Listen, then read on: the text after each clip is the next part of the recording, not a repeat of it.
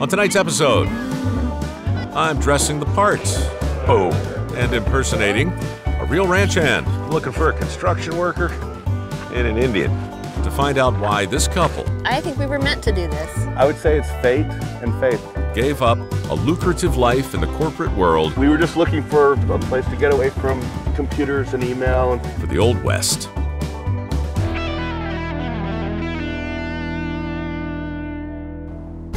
The crew and I are on the range in Colorado to meet Tom and Darcy Carr and witness a true old-fashioned cattle drive. But first, we got to figure out how to film it. Look at that. I don't think I've ever seen that before. I predict some kind of calamity. I think we're going to lose a camera at the least. Good, okay. Let's head out.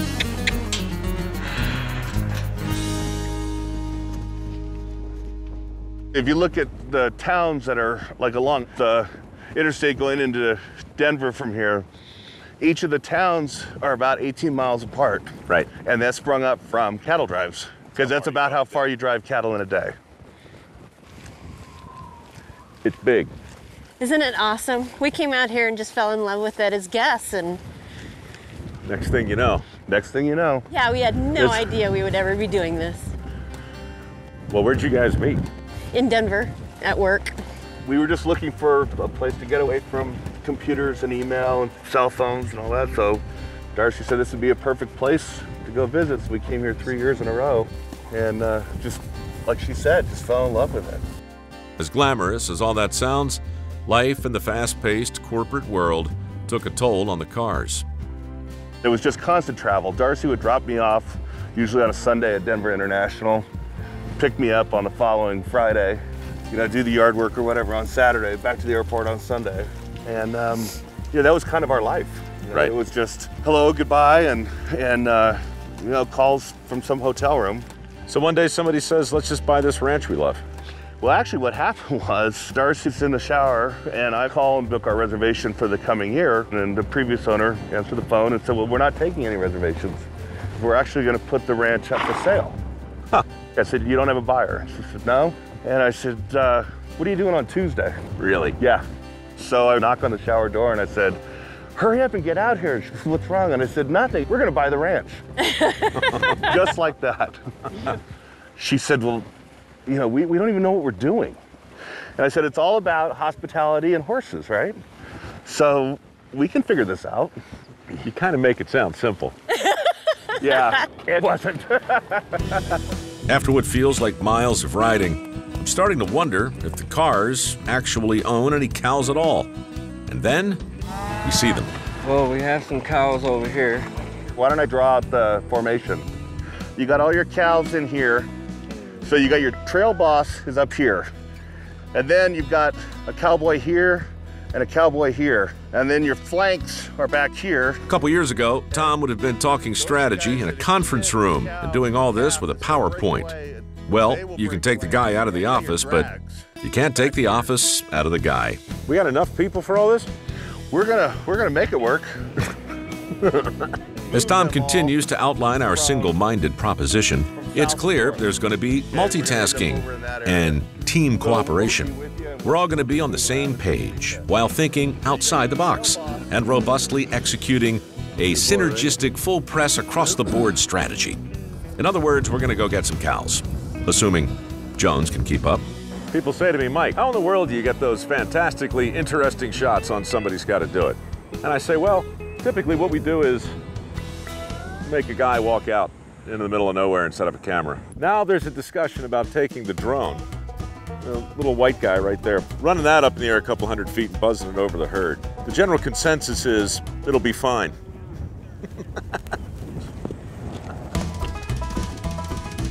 We're gonna head right into this herd. We're gonna try and get them together, and then we're gonna start forming our positions to move them. And there's that unforgettable shot our cameraman went out in the middle of nowhere to get. Bless his heart. You see that group over there, Mike? That's what we're gonna go get. And then we're gonna bring those guys over to meet up with these, and then we'll move them all together as one. Gotcha. Did you get all that? I'm going over there. Just kind of push these guys so they start walking that way. Okay. Yeah, move some cows. You know how it is. They're big and placid and slow-moving animals. Unless you spook them, then they're neither placid nor slow-moving, just big and scared, which tends to change the dynamic for everyone. Be careful. Oh, jeez. Slow down. Hop, hop, hop, hop, hop. Mike, they're coming your way. Okay. The trick here is to make sure none of the cattle get lost. Get him, Mike. Before too long, me and a veteran cowpoke named Ike have rounded up the herd. Well, I was there anyway. Ike did most of the actual rounding. You get the idea. They run off, you go get them, you bring them back. So we're on course, Tom. We are on course. What could possibly go wrong with the drone? If you can hear me, it's that drone. I'm guessing maybe they can hear the drone after all. Yeah. We have that drone. Well, that answered that question. Be a pretty shot, though. Well, I'm learning firsthand it is not so easy to lead cattle to water. My crew, however, can't get there fast enough. Those guys are gonna be exhausted. A story about a cattle drive is really turning into a story about how to shoot a cattle drive, and it's not simple. It's not simple for a variety of reasons. That was one of them right there. The horses, they pretty much want to do what they want to do. Our cameramen, for the most part, are on the ground, running, trying to keep up. Troy, of course, is sitting backwards on his pony, which is super exciting. Poor Jones. These guys have been literally running for miles. Sorry, John. These guys have been running for 2.5 hours. Yeah, I would just plan on... Troy's trying to plan his camera move. That's hysterical. Troy says, can you bring the herd over this way? Come on, cows. Well, the business of running a ranch, I mean, I can't imagine the average person has the first clue. We didn't have any idea. We've been extremely blessed with very odd circumstances that helped us through the tough times in the beginning of starting a project like this. Just comedy of error stuff. You basically Forrest Gumped your way through the whole deal. Yeah, very much so. I'll never forget the look on the previous owner's face. I showed up in shorts, flip-flops, and a t-shirt. Right. He's like, what are you doing? And that's how little I knew. I'm like, I don't know. I'm learning. I'm learning. So for a year, I learned where all the electrical systems were, where all the water lines were, how to winterize, how to de-winterize. I didn't know any of that stuff. But at 46 years old, you basically went all in. All in. We believe a lot in fate. Yeah, we do. I mean, it's kind of really? like, I think so. I think we were meant to do this. Yeah, I would say it's fate and faith, or faith in God. We just feel like if we work hard and do the right things, that the right things will happen. Yeah. And it's just blind faith. How many times did you fall? More times than I could count. It wasn't smooth sailing, but every obstacle we came about, it just worked out. Well, the boat's still floating. Yeah. You know, just the whole notion of reinventing. You know, I mean, look, I don't think everybody has a fantasy of owning a ranch, but everybody has a fantasy of pulling the pin, right? And just saying, you know something? Enough with my blankety blank. I'm going to do this. But they never do it. Right. Almost never. I know, I would agree. You did it. Yeah. Transitioning from corporate employees to working ranch owners doesn't happen by accident. Neither does getting a herd of cows from point A to point B. But hey, if it were easy, everybody'd be doing it. We're gonna go through this gate, and then you're gonna stand back somewhere in there where you can still see the cattle and get a count. Right. And then I'm gonna go on the other side, Mike, and I'm gonna do the exact same thing you're doing. Okay, great. And then we're gonna compare counts. Okay, good. Okay? Like most businesses, a cattle drive is all about inventory control.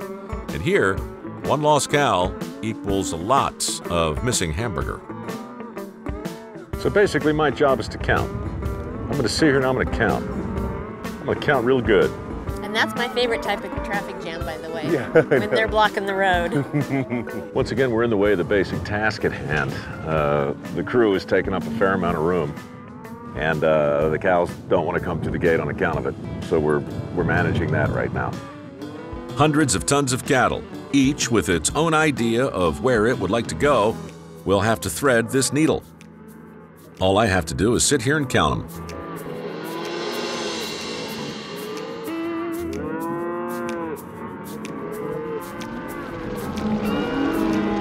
And it begins. There's one. There's two. They're going, Lisa. We'll 23, be all right. 24, 25, 26, 27. 34, 35, 36, 37, 38, 39, 40, 41, 43, 44, 45, 46, 47, 48, 49, 60, 61, 38, 39, 40. I've counted sheep. I've counted cards. I've counted my blessings. I've even counted my chickens just before hatching. But this is a first. 187 right there. 1, 2, that's 3 more. Okay, Mike. $1 million question. Well, counting these 3, Yep. I got 234. You are hired. Yeah? Exactly what I got. No kidding. Yeah, nice job. It may seem like a simple thing, getting a herd of cattle to a watering hole, but it's a long way from the hustle and bustle of the life Tom and Darcy left behind. This is just the kind of simple thing they were looking for. So we drove some cattle. So what'd we say, 236? We got them all. Dozens and dozens of cows led through the Badlands, through inclement weather, through hostels and all kinds of adversity to a nice pool of cool water. We, I don't want to overstate it, but we... Too late. Whoa, I overstated it. We saved their life, Tom. I know. I don't know what cattle drive you were on with this inclement weather. Give it up for Troy. Didn't fall off once. Well done. Shooting backwards. Neat trick. Get the loop open. Then when you throw it, your hand is right towards the target. How hard can it be? Let me show you. That's a long way away.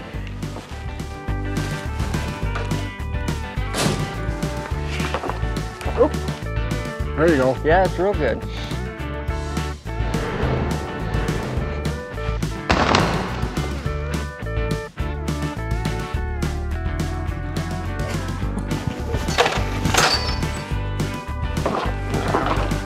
That was a real good one. Ask me nice, I'll show you how to do that later. You got it. Yay! Okay. As easy as that proved to be, I can't imagine a moving target will present any further challenges. All right, if I just get this right the first time, can we go home? Oop, no, no good. But I've been wrong before. A lot. Oh, look, he's coming right at me. Oh, oh, Oh, you got his ear?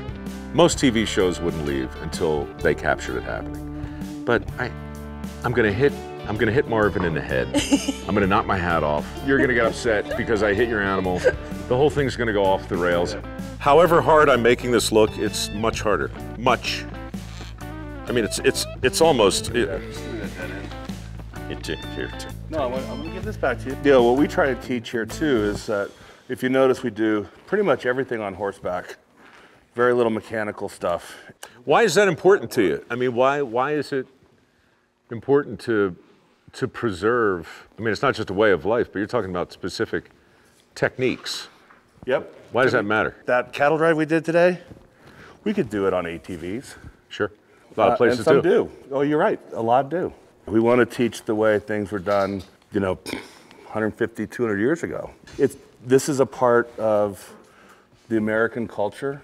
This is a part of what, I think makes us strong as a country, as a nation, as a people. And I think it's important that we keep that going. What you're talking about is that weird space between sort of efficiency and effectiveness and when do you sound like a curator, and where's the line? Yeah. I mean, if you look out here right now, other than the hay barn, it didn't look any different in 1840. And I just think, to me, it's the same thing as, a school class going to the Smithsonian. That this is the way things were done, this is the way they still can be done, and this is the way we choose to do them. It's easy to see that Tom and Darcy take great pride in the care of their animals and in the stewardship of the land, while preserving the noble heritage of the American cowboy and the Old West. Their leap of faith turned their favorite vacation spot into their home and their livelihood. So, Mike, did you feel like you got a good feel for what our life's about here? I mean, I get this. I'm still not entirely sure about you. But I mean, no, it's a hard thing to do, to leave Yeah, well, something secure, anything secure. you know, I joke about it. The people that loved me were Hertz, Marriott, United, you know? And there was no work-life balance. There was no spending the quality time with Darcy that I wanted to spend. Right. You know, I'm flying the back of the plane at United. No. You know, Hertz doesn't know who I am. But your horse knows you. My horse knows me. You hit the lotto, brother. I'm not saying packing up and leaving civilization for the vast reaches of the American plains is for everybody. But for Tom and Darcy Carr, they've managed to do it and stay pretty civilized.